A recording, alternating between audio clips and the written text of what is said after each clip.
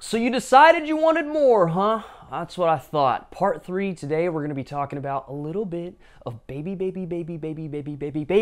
antenna theory. All right, so stick around for part 3 of this 5-part series where we talk about HF digital modes and how to send messages thousands of miles away on your own grid. Stick with me here now.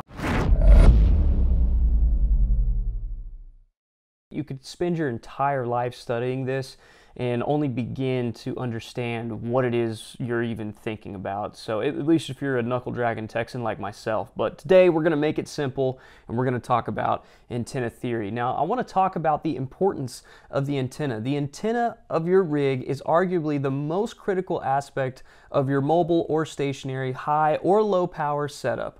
The antenna is everything. The antenna is it's where it all comes together. Your signal's leaving from right there. So it's really critical that you understand the basics of antenna theory so that you can accomplish your goal in ideally sending a message either 50 or 5,000 miles away.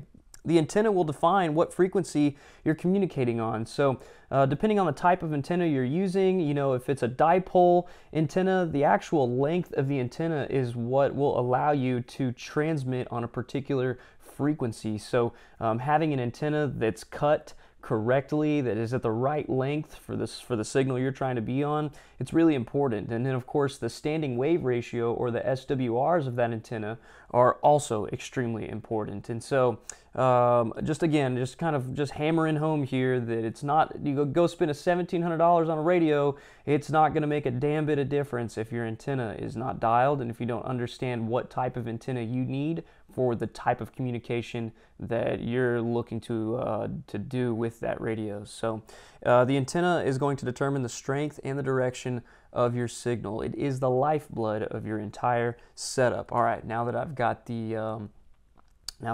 that hammered home to you, setting up your antenna for the desired range, long range angles versus short range angles. So there's all different types of antennas here. Loop antennas, directional antennas, but the type of antenna that we're going to be talking about is going to be an inverted dipole.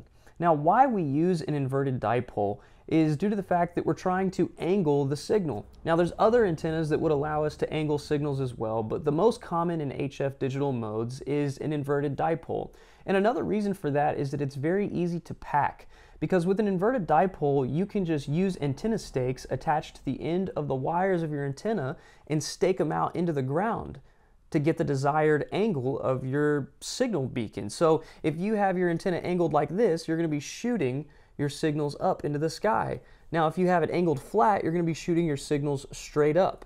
Now, why would you want one versus the other? Well, in part 2, we talked about skywave propagation and how we're skipping these signals off the ionosphere. So if we wanted to get a station that was close by, we would angle our antenna straight across, because that would shoot the signal straight up and it would bounce it somewhere straight back down. So I like to give the scenario that if we were in a mountainous town and we knew that somebody within 50 miles, or we were looking to see if somebody within 50 miles had a station up so that we could send a signal for help, we would want our antenna angled this way, because that would shoot the skip further out. What we would want is we would want to level our antenna straight across to try and shoot it up and straight back down to get people within our vicinity to be able to hear us. Now, if we were trying to make a long distance contact, we would then re-angle that antenna so that we could shoot it out and skip it down thousands of miles away. So wherever that angle is the direction in which you're shooting those signals. So you're either shooting them up with a straight across antenna, or you're shooting them out with an inverted V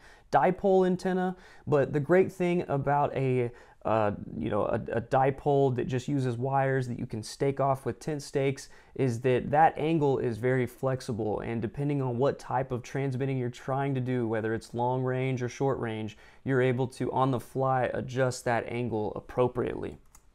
So there are DIY kits for antennas that you can get. You can build your own. If you got some wire laying around and a Cobra head adapter, you can build your own antenna and just cut it to the length that you need. And there are plenty of good articles out there that talk about what the length of that antenna should be. And it's important to note that that antenna is sending off radiation.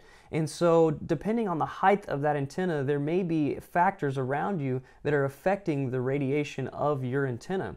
And so as an example, if you're really close to the ground, there's going to be some radiation that's interfering with your RF versus if you're 6 feet off the ground. And that's why it's really important to have an SWR meter like a Nano VNA. And we can talk about the Nano VNA in another video, but you need to be able to measure the SWRs, or the standing wave ratio, of your antenna setup, because one day you may have your antenna set up in an area where your SWRs are 1 to 1.5, which is the ideal range. But another day you may be in an area where some different factors are commingling with your RF, and that may change your standing wave ratio. So it's important to have an SWR meter at all times, and you need to be able to check your SWRs when you set your antenna up to see what types of changes you would need to make to get an ideal SWR. Now, an SWR really only matters for transmitting, as I understand it. To receive signals, the SWRs are not that important, but you need your SWRs to be between 1 and 1.5 to be able to get a clear, nice transmission. Now, there are also pre-made antenna kits, such as this one I featured here from Chameleon. Pre-made antenna kits are awesome, but again, what's going to determine the SWRs of that kit has a lot to do with where and how your antenna is set up. So just because someone markets an antenna as having a 1 to 1.5 SWR, that's just where they tested it and how they tested it that gave them that information. You will still need to make minor adjustments to your antenna setup every single time to get the ideal SWR.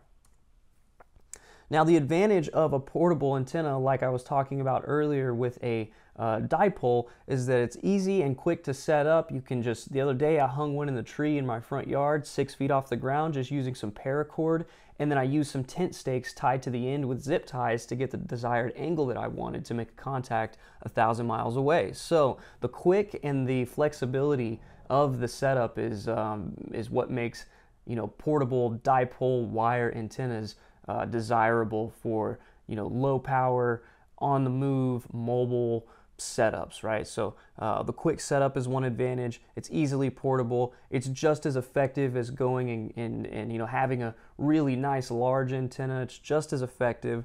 They can be pretty inexpensive, in the range from $20 to $200, but relatively inexpensive depending on exactly what type of antenna and what type of features you're looking for within that antenna.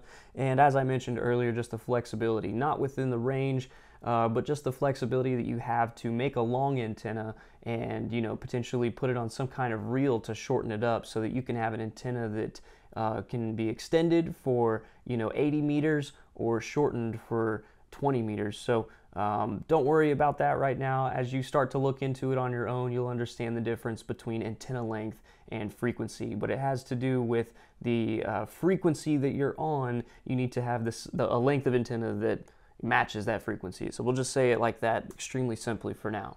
So that is going to wrap up our baby antenna theory. This is a very deep subject, and there's other people that explain it much more in depth and perhaps better than I have, but hopefully you have now received the introduction to antenna theory. Please stick around for part 4, where we start talking about radios.